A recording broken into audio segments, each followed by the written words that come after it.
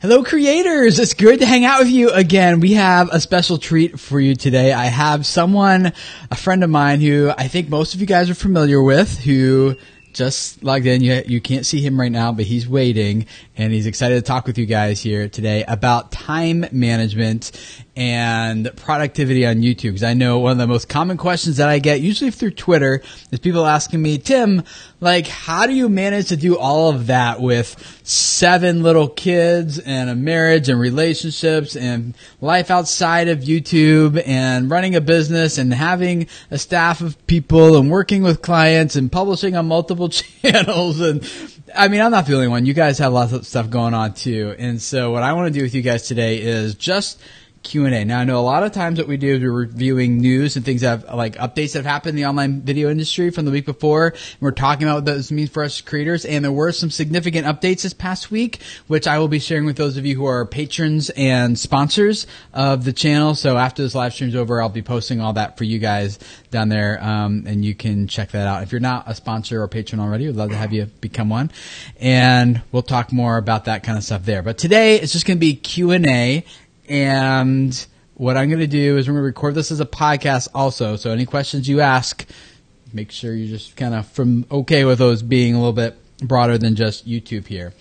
And let's see. Yes, and those of you guys who have been sponsors for longer than a month, you get your badge changes. So thank you, Melody, for being, that's why you have the +1. And Creator Fundamentals, you got the +1, all that kind of stuff. So thank you guys for your support.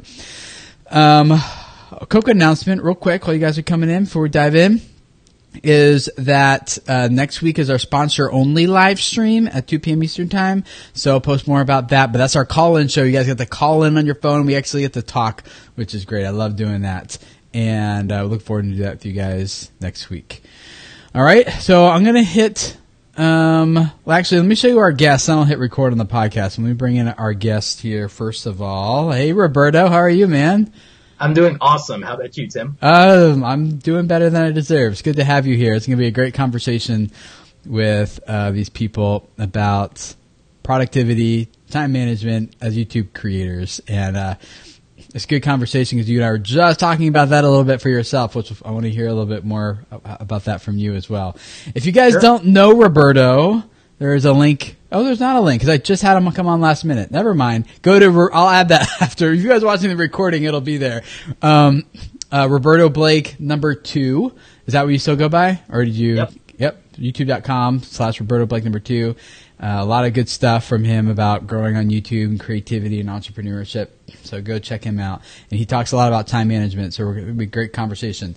Your questions, leave them in the chat, and Heidi is in the chat. Her name is Heidi, but her channel is Scandinavian Today, and she will be helping us by taking all your questions from the chat and adding them to a Google Doc that we can kind of quickly stay up on, so we can stay on top of your questions and make sure we get as many of them answered as possible for you guys here today. So leave those here, and thank you for Heidi for your help. And let's start the recording here of the podcast section. And then we'll dive in. Well, hello, creators. How are you guys? It's great to hang out with you again for another Video Creators Podcast episode like we do every Tuesday here on SoundCloud, iTunes, Stitcher, Google Play, Spotify, all the places you listen to your podcast episodes. It's great to hang out with you. We are all about helping you grow your YouTube audience so you can spread a message that reaches people and changes their lives. And one of the things that goes along with that is having the time to actually do it. Now, I know for me, I'm super busy. I got 7 little kids. My wife and I had 7 kids in 8 years.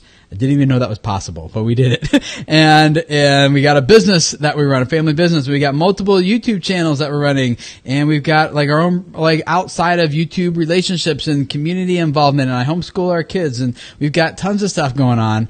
And finding time to do YouTube properly, I know is a challenge for all of us. And so what I want to do with you guys today, those of you listening to the podcast, I'm actually live streaming this, and we're going to answer a lot of questions from different creators who are struggling with this as well. But before we jump into those questions, I want to introduce you guys to a friend of mine, Roberto Blake. Hey, Roberto, how are you, man? I'm doing awesome, Tim. Getting geared up for VidCon. Yeah, both of us are going to be hanging out together in just a few days. Why don't you, for people who aren't familiar with you, tell us a little bit about yourself, about your channel, a little bit about your backstory, and just kind of bring us up to speed on what you're all about. So I'm a creative entrepreneur. Part of what that means is that I've learned how to make money on the back end of creative services, things like photography, design, video, public speaking, etc. There's just a lot that goes into that. I came from a world of freelancing, doing design and advertising, marketing, social media, those things in corporate. And with YouTube, I'm a YouTube certified marketer just like yourself, Tim. I grew my channel from 0 to 300,000 plus subscribers. I took YouTube seriously in 2013. Like a lot of people, I had a channel that I never used in 2009 except to comment on other people's videos and upload twice a year. You know, you can't call yourself a YouTuber if you're uploading twice a year, whatever. So, I mean, you can. I wouldn't. A lot of my channel focuses on the things that I've learned and the things that I want to share about that journey so that people can take, one of those videos and apply it to their life and be a little bit more successful and a little bit more happier with their outcomes, whether that's a tutorial on some software that feels really intimidating and they don't want a tutorial that feels boring or stagnant, or if they want just like a piece of one tip or one advice or top 10 tips for something, then, I put that content out there. It's helped a lot of people. I'm very humbled by the fact that people come up to me and tell me, hey, your stuff helped me get a job, or your stuff helped me start that business or helped me grow my business. So that's just really cool. And I'm the founder of Awesome Creator Academy, which helps influencers learn how to properly set up and run a business, especially in the digital world, and also helps digital entrepreneurs understand how to market themselves and leverage the same tools and social media platforms that influencers take advantage of. So it's a bridge between those two things. And I built awesomecreatoracademy.com so that I also had something for myself where I could teach outside of YouTube, so I never felt constricted by the limitations of the platform. You sound like me. You got a few things going on.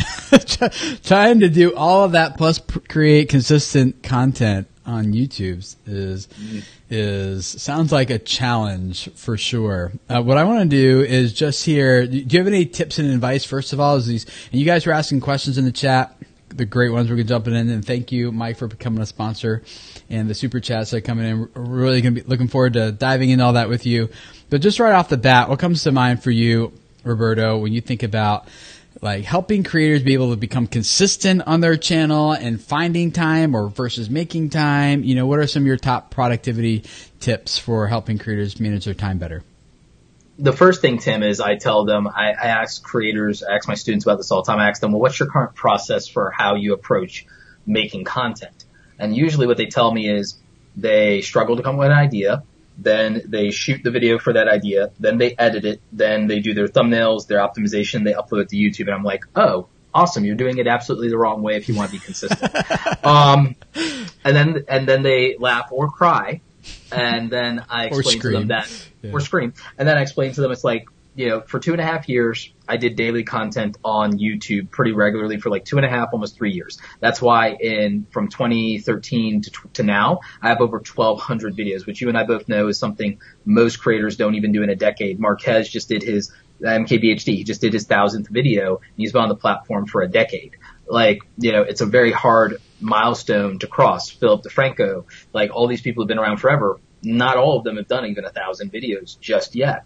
And I do not recommend doing daily content without a doctor's note or a therapist. Or no life at all. Or all of them.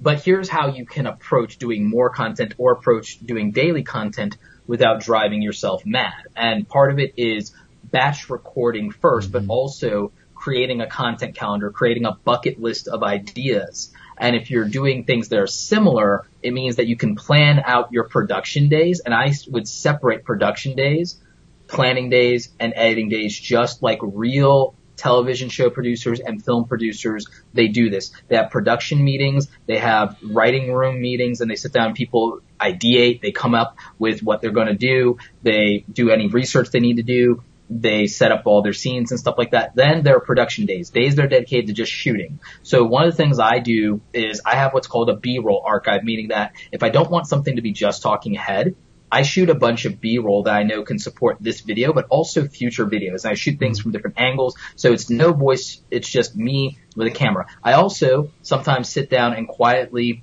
record voiceover B-roll as well, meaning voiceover things that I know I'm going to say or want to talk about at some point. So I just have that audio clip so I can drop it in. That way I'm not always doing it on the fly. I have things set aside so that even if I'm not making a video today, I'm positioning for a video I might make in another day or a couple of weeks or whatever. Yeah. So then if I have this bucket list of ideas, it means that if enough of them are similar, I can film all of these back to back in one sitting. Especially if I know I'm going to edit a 10-minute video down to an 8-minute video. Well, okay, I could do 3 of those in one setting. This won't take an hour, even with breaks. And then that's an hour, and I've got like those 3 or 5 pieces of content for a whole week. And I could do a theme week. Or if that's stuff I'm releasing weekly, then that's the whole month already set up, filmed in advance. And then if I need it to not feel quote unquote boring, talking head, but I'm an educator, so I can do talking head. But the thing is, this would work for other types of YouTubers because it's like, well, Berto, what if we're not doing how-to videos? I'm a vlogger. If you're a vlogger and then there are such thing as storytime vloggers where all they do is sit in front of a camera and then tell an exaggerated version of a story. Well, even that becomes hard to produce after a while as well. Yeah, I mean, one of the things that you said is just like planning is like so key because a lot of people I know, they just like, especially vloggers in your case, the example you gave, they just go out and shoot a ton of stuff and they come back and they're trying to figure out what the story is and they spend a lot of time weeding through footage they don't end up using or don't need or is unnecessary and they didn't get the footage they actually did need for whatever the story ends up being at the end. So I feel like you can save a lot of time just by planning, which is let's dig in some of these questions here as it goes right along with what some of these people are asking. First of all, super chats. Thank you, Christ-Centered Ironworks.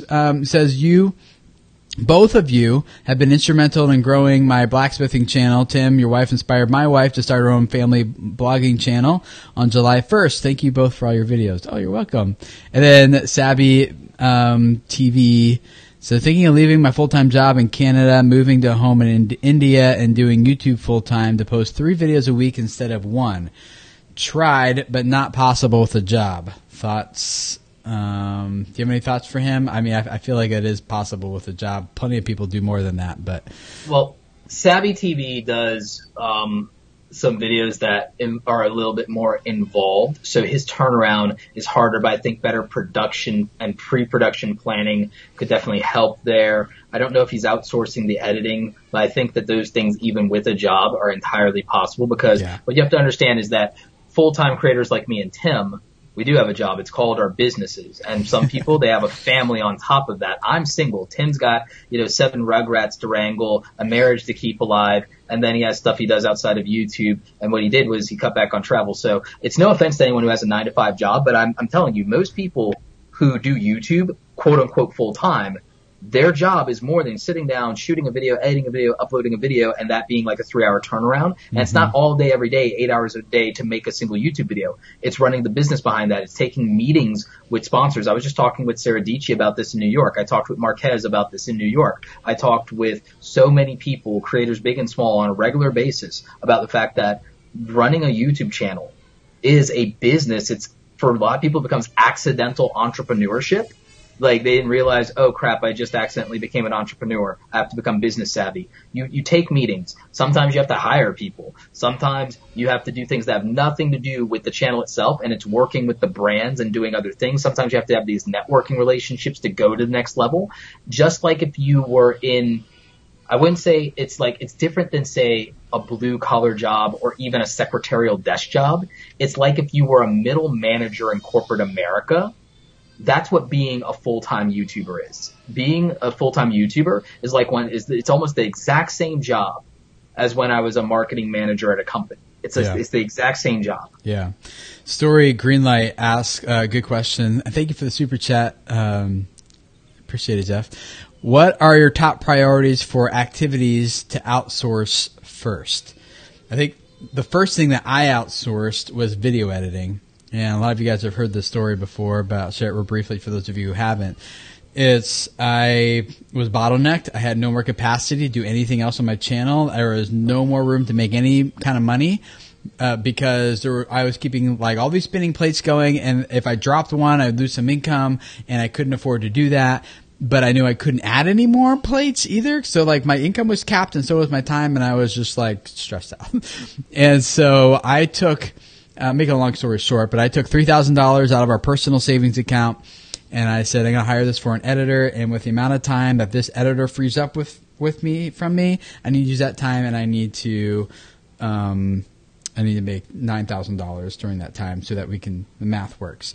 So I did that, and instead of making $9,000 over the course of 3 months with what I paid for $3,000 in editing, I made $15,000 in just the first month. Well, not me personally. The business made that. I get a paycheck of a small part of that, of course. But and so I quickly learned that lesson of like, oh, it's more important for me to be working on my business or on my channel than to be working in my business or in my channel.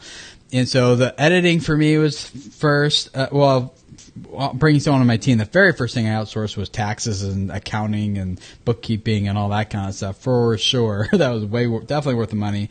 So first came accounting, then came, and then actually the next person I worked with was a business consultant, because growing a YouTube channel is one thing, but making it financially sustainable is another. So I know plenty of people who have millions of subscribers who aren't really making that much money on their channel. At least they're not full time yet. So I hired a business advisor. Again, I didn't really have the money for it, but I was investing in something I knew was possible if I had the right coaching and guidance. And then that's when the editor came on. And then after that, I hired a business manager and admin people just to kind of help take care of email, scheduling, clients, answering all the questions that come in via email, and like people wanting to interview me. So do some research on the podcast. Are they worth me putting my time into, like all that kind of stuff, and just doing all that work. But anyway, in terms of top priorities, that's where I started. What would you say?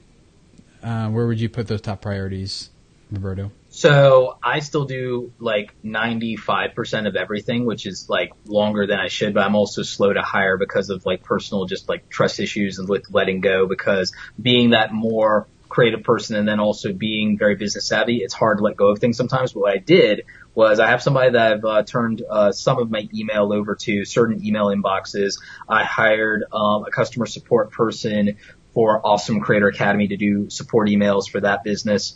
I'm about to hire my sister half-time to be a personal assistant to actually wrangle the mix of certain priorities for me in life and in business, because I can trust her with my real email to just like help me clean and clear that inbox. I can like have her handle certain things with prioritizing my travel and helping me schedule those things, maintain things in my personal life, help me set up things for my dogs. Like, so having a family member, like if you have the luxury of incorporating people from your family into your business because you have trust issues, that's great, because there's less anxiety and you can take something off your plate and you know it's people that have your best interest at heart. Yeah. At least I would hope so.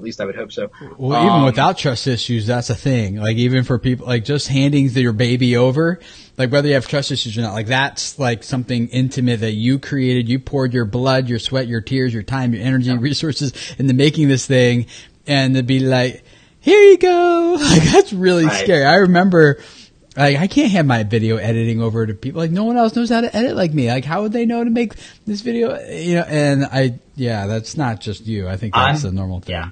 I'm a really efficient editor. I'm like ridiculously efficient and fast at editing, and I shoot in a way that makes editing easy. I can edit and crank out a lot of stuff. The thing is, I've fallen out of love with doing simple editing, and I make things harder than they need to be sometimes to challenge myself. But that's not practical for scaling a channel or growing a business or any of those things. So what I'm doing is I'm outsourcing more of that.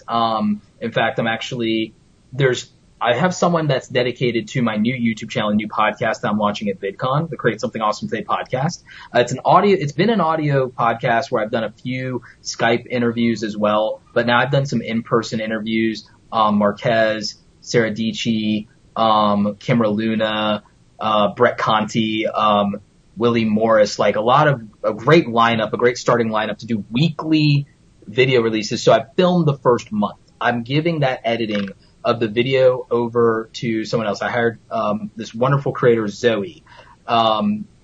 she was a film major. She's a YouTuber. She's really good. And I've actually recommended clients to her, and they've been nothing but satisfied. So, good. And I've used her in the past. So, I'm working with Zoe, but for day-to-day content, I'm actually looking at some of the folks you've worked with, for that. Cool. So, because I know that based on our similarities, I know what to expect from them. They do such a great job with what, your content is that I'm like, okay, that helps my anxiety. That helps my trust, and I'll pay what it costs. For the audio editing of my podcast, I've already prepaid and I outsource a lot of that to Music Radio Creative. Mike and Isabel Russell, great folks from the UK. They were at Social Media Marketing World with us. They have a tremendous podcast of their own. They edit podcasts for a lot of our friends. So Pat Flynn, I believe they do it for Social Media Examiner as well. So, getting these things off my plate that are mechanical in nature or technical in nature that don't require my creativity. Because what I want, Tim, is I bought back my time to go back to being an artist again, not for social media, but to be a photographer again and do real art again. And even with my thumbnails, you've noticed me getting crazy in Photoshop again. I'm going back to my roots. So I feel a relief. I think the main thing about scaling this, and I'll move on to some other questions here too, but it's about putting good systems in place that make it scalable. As long as it depends on us as creators, and we're the only ones who can do the job, everything's going to get bottlenecked eventually. But there's a reason why you can go to any McDonald's in the world almost and get the same experience. It's because everything has been systematized. They can hire almost anyone, put them into a process that leads to a predictable result every single time. And so at video editing, we all follow a process when we edit our content. We just don't know what it is because we maybe never thought about it or identified it. But if we would sit down and be and turn it into a checklist of here's where you make this cut. Yeah, exactly. You turn it into a system, then you can hire people.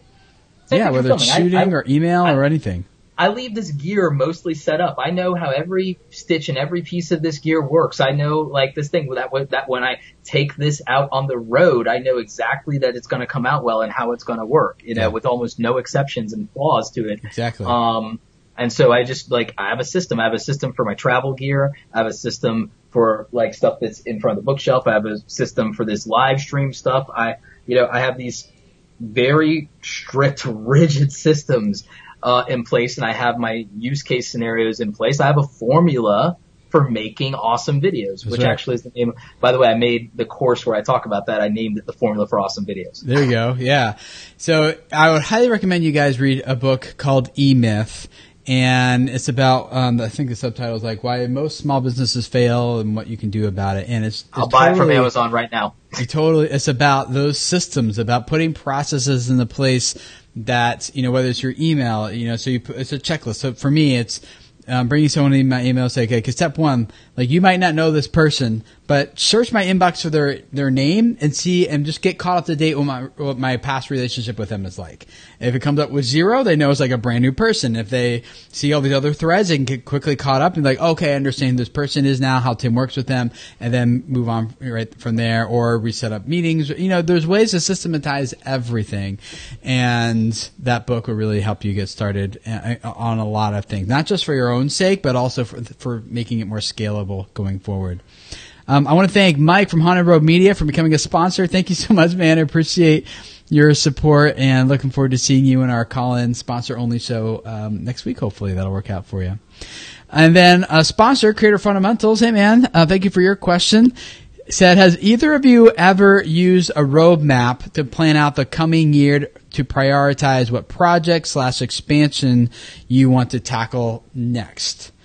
I use a tool called Trello for that, my team and I, and that's what we do. There's a calendar system in there, and we plan out, even for our family's vlogs, my wife and I will sit down, look at our schedule, our calendar for the upcoming month, be like, okay, Tim's going to be gone for 2 weeks here, so we got to get ahead on vlogs so my wife doesn't have to worry about that while I'm gone, and she can just focus on trying to keep the kids alive. And so we'll get ahead in 2 or 3 weeks in vlogs, so we know that's coming rather than being stressed out for the whole thing. And we'll plan, all right, you're going to that doctor visit, I'm going on that event, you're doing it, and we'll just plan out, here's all the stories we're going to tell, and map them all out so that things aren't stressful, and we usually have a few week buffer anyway, but they kind of help out. So that, and then with the new storytelling direction, I'm kind of going with video creators as well.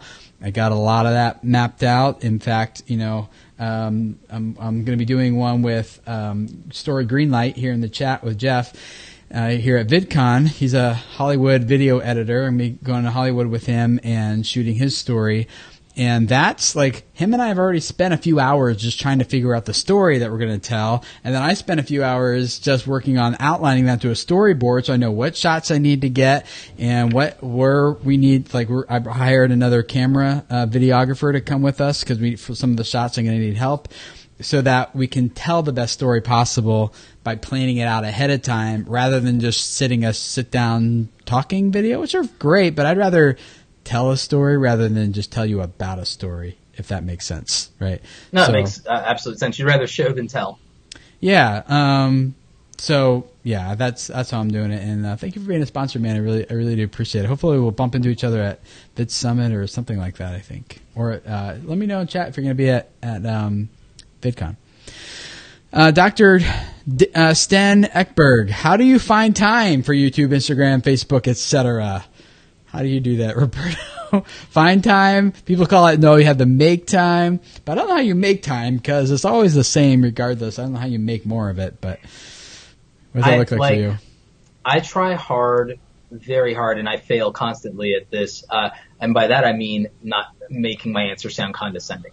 And my somewhat condescending answer is it's not that difficult to find time, actually. The thing is, everyone says they don't have enough time to do something. They haven't audited it.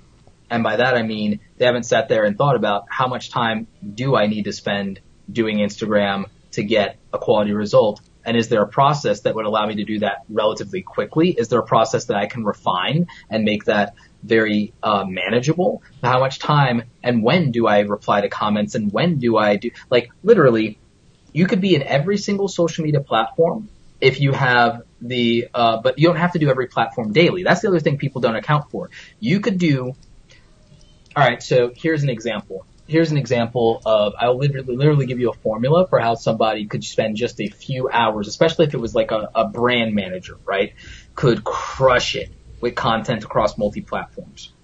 Change my life. Go for it. All right, so I'll give you a primary example. If you schedule an interview and you do a 45-minute to an hour-long video, that could be cut up and edited beyond the final product into probably 4 or 5 videos for a clip show. H3 does this for their podcast. Joe Rogan does this for his podcast. This is something that a lot of people do with their longer form content. Gary Vee has done it with when he did the Ask Gary Vee show. He would do 5 questions, do a whole show, but then he'd also cut it up into the 5 answers as individual videos and release those at a later date. And they still do that on the Ask Gary Vee channel, which they split off from the main channel. Okay, so that's one sit down of 30 minutes to an hour to produce what turns out being 6 pieces of content, plus the audio strip from that for a podcast, plus stills of that could be distributed on Instagram, or if there's someone there with a smartphone or a camera, they can take dedicated photos or selfies that are not just stills of the screen capture from that whole thing for Instagram. And even if you want to do completely separate content for Instagram, you could take a bunch of photos in advance. If you guys haven't noticed my grid lately, it's literally like 6 or 3 or 9 photos that were from the same photo shoot, but different poses and different things and different captions. And it's the same amount of time to produce what over a period of time. I have literally from spending 30 minutes, there's 30 posts that I'm going to get out of that over the course of the year spread out of those same photo shoot. So there's all these little things about if you batch things and if you create a process, it's less time than you think to create an abundance of content. If you were going to do a certain channel, you could do one long piece of content, cut it up into segments, and have multiple things that you put out, and it took an hour to produce it. You can edit it yourself or outsource the editing. That's like another hour, but the week is done or the month is done. And that's that. In terms of then comments, you could schedule 10 minutes in the morning, 10 minutes in the afternoon, and 10 minutes in the evening. If you felt like you wanted to reply to everybody, you can probably get it done if you break it up into 10 minutes in the morning, 10 minutes in the afternoon, 10 minutes in the evening. And it's not even 10 minutes they have to dedicate to that. It's 10 minutes that's part of if you're on a train or a bus or a passenger in a car, 10 minutes when you're waiting in line for something, that time would be squandered anyway. You're just maximizing the time. It's not about finding or making time. It's about optimizing time. Yeah. So people aren't auditing their day and realizing, gee, I'm squandering time just standing in line and not doing something productive, or, sitting in the Uber and not doing something productive. Whatever it is, sitting on the plane. When I'm on these plane rides, I'm listening to audiobooks, getting smarter, but then I'm also writing notes or writing articles or writing things and setting up my month, writing emails that are going to go out to my newsletter because I'm already stuck in this plane. What else am I going to do at the time? Mm-hmm. So if you maximize this micro time that you have, and if you audit it, you'll find that, gee, if I don't care about doing fancy produced videos and I just want to go live, you could go live on YouTube at your desktop or at your smartphone, and that's a video you didn't even have to edit. You got out a video that week, and it could be a good video because you're responding and engaging with people, and it's real time, it's raw, it's unfiltered. But then, okay, maybe that's just 20 minutes of live streaming. You could also then, when you're in that Uber, you could live stream on Instagram. I constantly live stream on Instagram and Ubers, and that's like 50 minutes, 20 minutes of an hour because I'm in the car anyway. And that's content, and it's engagement, and it's being involved with your audience. People aren't just taking advantage of the time that they have. When I'm in that Uber, sometimes I'm tweeting or I'm video tweeting at people to make them feel special and make them feel like, hey, I really do care that you followed me, and I care that we're having this relationship. Yeah. So it's all these things. And again, it's also taking things off your plate. If something's mechanical, put a robot in charge of it, or hire an employee if it's mechanical. Yeah. If it doesn't call your creativity, your heart, your soul, your care, get rid of it. Another thing to consider too is that I totally agree. Integration is kind of how I think about what you've just said. Is like, how do you integrate different aspects of your life or your job, your business, and things together a little bit better? When you're self-employed and homeschooling, you can do that a little bit more than when other people are in charge of your family rhythms. But the other way to think about it too is just in terms of priorities, because I don't think anyone can do everything. Like, there's always going to be more that you can do. And so even if you integrate everything completely, like, you just can't do everything. And so I kind of think about it more in terms of priorities, which is like, okay, this number one, this is the highest priority right now. This is number two, number three. And at some point there was just a line in the sand, be like, you know what? Those things are important, but they're not the best. They're not the most important things. And so like you mentioned here, Roberto, there was, last year, I cut back completely on traveling. I said no to more. I said no to all speaking engagements, all speaking gigs, all of that, because like my wife was pregnant with our 7th child, and we just had twins that were born, and so like our life was crazy, and I couldn't afford to leave the house and leave her with all of them. And so now we have other nannies and people, which was other systems we put in place. Yep. But there's a season of life where just like traveling and speaking is great. It's fun. It's even good for the business in some regard, but that is not the most important thing right now. Our family is. And so you say no to good things so you can say yes to the best things. So I think that's part of it too. Yeah. Dan B asked a great question we probably should have started with, which is a definition of productivity, just kind of like a starting point. And the way I think about productivity is how well we produce things that have maximum impact with the least amount of, I don't know what the word is, cost or expense or. So what you're doing is us. like, break down the word productivity. Production and efficiency equals productivity. So it means production is you have to do this thing anyway. There's a process. So it's a process. Now you're doing that process with the least expenditure of time, resources, energy, etc., to get the optimum produced result. So, productivity is production, efficiency, and optimization. So that's really what you have to think about. And what that comes down to is there's a law of diminishing returns. And I tell people that this is the problem with the YouTube argument of quality over quantity. Quality over quantity is one of the worst mindsets in YouTube and in creative services and production, because it doesn't account for logistics, and it doesn't account for efficiencies, and it doesn't account for the law of diminishing returns, meaning that if I produce something, making it 5% better doesn't make me more money and doesn't do more for me. Making that thing that someone already said yes to that they bought 5 to 10% better, it doesn't really matter. It matters to me maybe as an artisan, but for my family, for my livelihood, it doesn't help me. Making that thing 5 times helps my family. Making that thing 5 times serves the market demand. if the market demand of acceptable quality, because when I say quality over quantity, doesn't matter if people are saying, oh, you're saying don't try or produce crap. I'm saying no, the market doesn't want crap. Like, there's a threshold of acceptable quality. Once you've met the threshold of acceptable quality, the problem is people's ego makes them try to exceed that, and they don't get anything out of exceeding that, and they get frustrated. I worked even harder on these videos. I put my heart and soul into it. Why didn't I get more views? Well, the other thing, more views by making a second video that was just as good as the last thing that performed.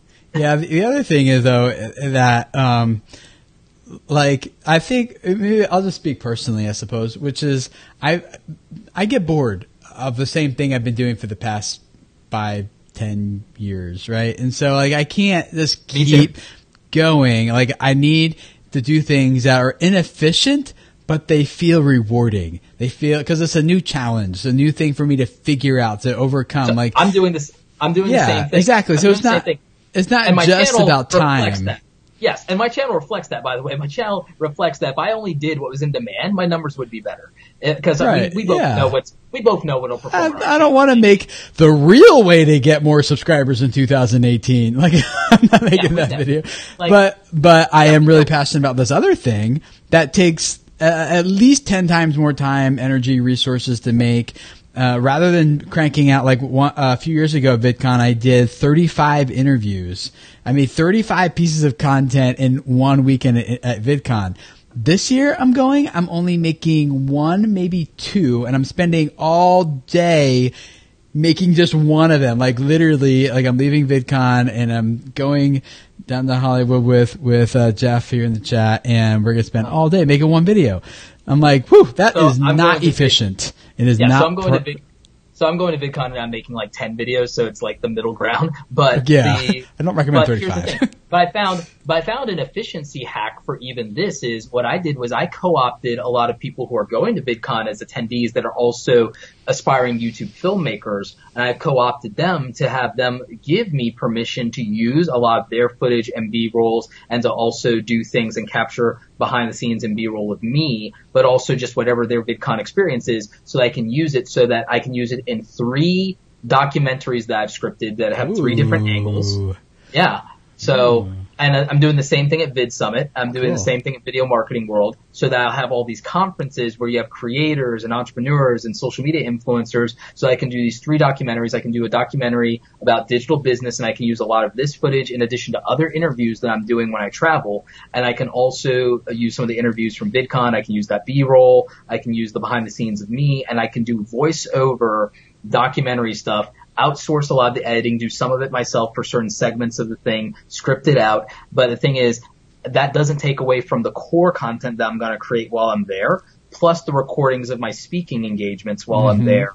And the footage from that gets to be used. So, like, I created these things in the process to get something that's exciting for me, but something that's practical. And part of that was I had to go outside myself, and my limitations, I had to leverage human capital, and I had to be collaborative. And that's where, I found that there's some magic to where I can do things that aren't boring to me, and aren't the redundancy, but also are wildly practical. Yeah.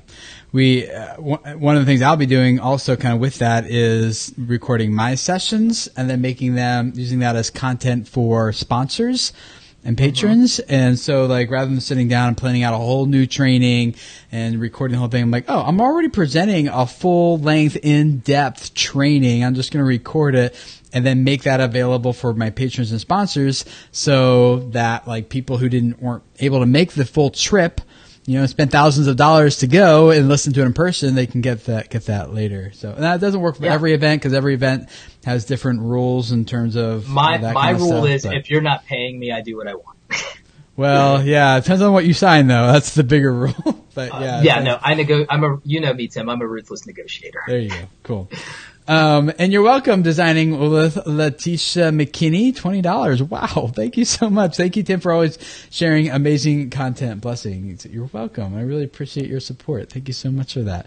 And speaking of support, Haunted Road Media /Mike, I think our newest sponsor, asked a good question. With tools like Trello, do you just set up a laundry list of tasks, or do you find it easier to set up broad categories and break down the tasks underneath each.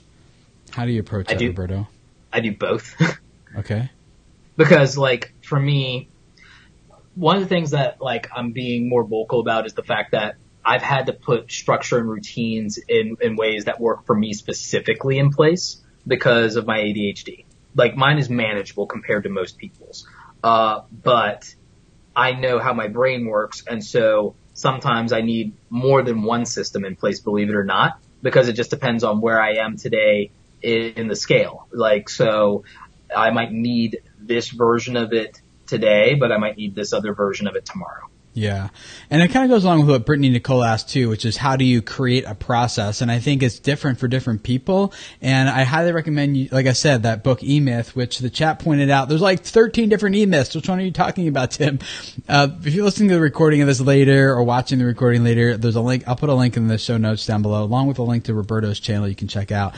But it's E-Myth Revisited, Why Most Small Businesses Don't Work and What to Do About It. And it's a paperback or audio book or Kindle book, whatever you want. It's by Michael E. Gerber, and I'll put a link to it. You guys can check that out. But that definitely goes into a lot about systems. In terms of process, Brittany, one of the things that I do is I first start down and I think of the goal. What is it I'm trying to accomplish here? What is the primary thing? So that when I work on this, I'm actually working towards a thing, and everything like aligns from that. So then it's like, and then I just kind of reverse engineer what do I need to do. So for example, let's say my process for writing a story now is I start with what is the log line? What is the point, the summary of this story? And kind of like your teaser, if you will, but something that just kind of summarizes what is the story all about? What is the meaning behind the story? And then I'll start with a character who wants something, overcomes conflict to get it, and is transformed by the process. And most of the time there's a guide who comes in and helps the hero to reach their goal. And it's actually really hard. I'm trying to position creators as the hero. It's the monomyth. It's the hero's journey. Yeah, it's the monomyth. But that's the structure. So I always start with like a structure or a system, basically. That's the system for the story. Well, every story, basically, at least that Western society loves, and then plugging in the characters and the roles and what's the conflict the hero's trying to overcome, and then how is it different? How are they different at the end of that? And what does that mean for us as creators? And how do we identify with the hero so that we feel compelled to overcome that obstacle on our journey? All those things. It's a lot more complicated than it looks, but putting those systems and processes in place. How do I do it? I start with the main goal first of all, and then I kind of draft everything else out after that.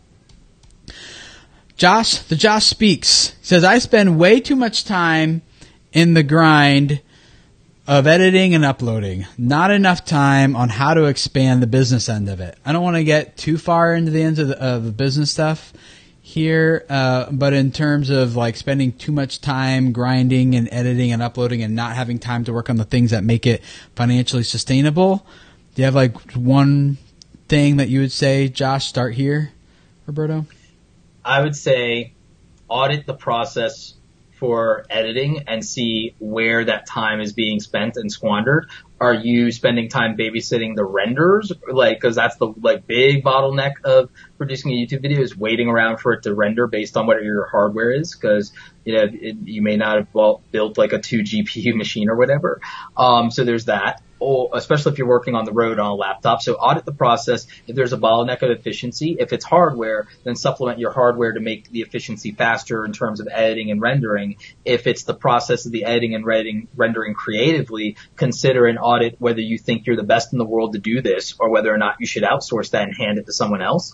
Then from the business side, consider, what will grow the business? For me, for example, I know that I have products now. I should just hire a salesperson or somebody that is a master of Facebook ads and just pay them. And I'm going to do that. I just have to find the right person. But I could just scale the business by putting someone in charge of, okay, the only thing, at least for me, for the time you're working for me, that you have to think about is selling things. So now I can focus on being creative because maybe that's what the efficiency bottleneck is for me. So that's an audit I did on myself is, okay, more sales make more money. Not more YouTube content, but if I creatively want to market and do more YouTube content and I want the expression, and if it's a priority, then I'll do that and focus on that. Someone can sell because anybody who's good at selling can just sell. That doesn't require me specifically. And I may or may not be the best salesman in the world or even the best salesman for even my own product. So it's a matter of learning and auditing yourself both in efficiency and process, but also in ego of what are you doing, and is there waste that is there just to satisfy your own ego? Because I'll be honest with you, Tim, I think there's a portion of loving saying I do everything myself that I did for a while past the point of it being necessary, or past the point of it being about my trust issues and hiring good people. I think there are probably enough people in my network and in my life at this point to where I probably could let go, and they are probably good enough or as good at me or better than me at certain things that I could hand over to them.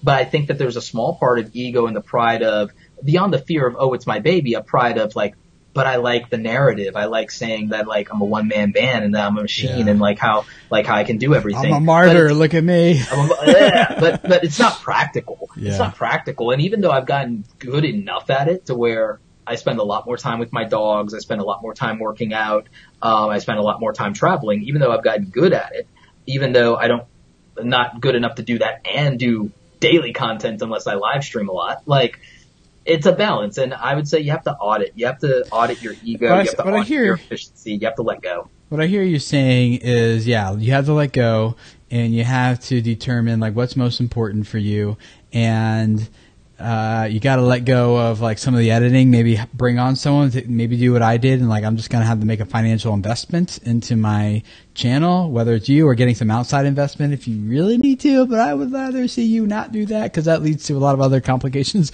But getting or one of the ways I first swapped too is like with that business person I told you about, I brought on the very beginning. They were looking to grow their YouTube channel. I was looking for business advice, and so we swapped. Just doing some bartering and things like that can help you get started as well. So I would say, Josh, and you've been around this community for years. Actually, even before the video creators community, I knew you from the YouTube stuff, and I think you need to put a good plan in place for how you're going to execute. And then even if you don't have the money, like just say, all right, I'm going to take this money out of savings. I'm going to pay $3,000 or whatever for someone else, at least to get the first rough cut of the video edited so that you can finish it if you need to. But have a plan for how you're going to make more money on top of that, what you're paying, so that it becomes sustainable for both you and the person who's serving you, and you're serving them by paying them in return. So, we can talk more about that if you want, but I think for those of you guys who really want to dive into that topic, talking about selling things, Roberto, my course is called Turn YouTube into Your Career. I feel like, and I don't say this because I made it, like I really believe like this is the course, like any creator who wants to learn how to go full time on YouTube, they need to go through this because it's all the stuff that Roberto and I are talking about, just beginning to end. I shot it at Adobe about 2 years ago, and at their headquarters in Seattle, and it is just like that step-by-step process for how you grow a business on YouTube. I turned it into a step-by-step process for you guys, for YouTube creators. So I'll put a link to that in the show notes if you're listening to the recording of this as well. But yeah, I don't say that because like I'm just trying to make a buck. I genuinely believe like it is a great investment for what you're trying to do, Josh, and other of you guys as well.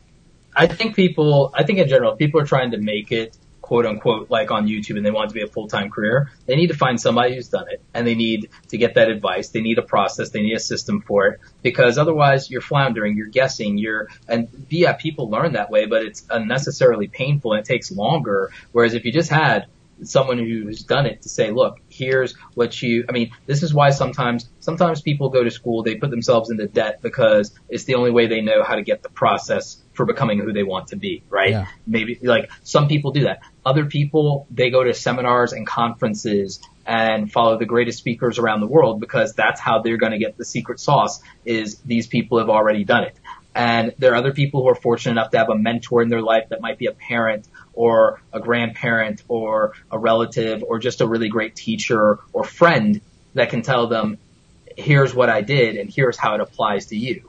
Right. For anyone else, though, because sometimes you're either not blessed like that or sometimes it's wildly expensive, the reason I believe and that I support when yourself or our friend Sean Canal or Sonny Larduzzi or Amy Landino, whenever anybody is selling these courses and these things, and the reason I support it and the reason I advocate for you guys, besides you being friends, is that like I understand the value of courses and that they exist for everybody who either is not blessed enough to have a mentor or not blessed with the skills of being a reverse engineer. because I can look at something and break it down because it's like, that's just a God-given gift. I understand, I comprehend, but not everyone's built like that. And there should be an answer for those people. And I think a course like yours is genuinely the answer for those people. It's reproducible. It's helped. And I don't want to go into the course here necessarily, but I do I stand behind it 100%. I am confident that the people who take it, go through it, and implement the things will take the price of the course and earn 100 times, 1,000 times more than that in the course of a few months to at least a year if they actually. So it's like a great investment, I believe. Anyway, so. Check it out if you guys are interested. I'll stop because I could get really excited about what the potential that has for people. You got $5 from Crystal Vanner. Thank you for. I feel like I'm like one of those like nonprofit like PBS. But no, I really do appreciate you guys. Crystal Vanner for the $5. Thank you for all the good info. Creators like myself. Would love whenever you can for you to look at my channel. Thanks. Yeah, we're not gonna do that here today, but I really appreciate your support.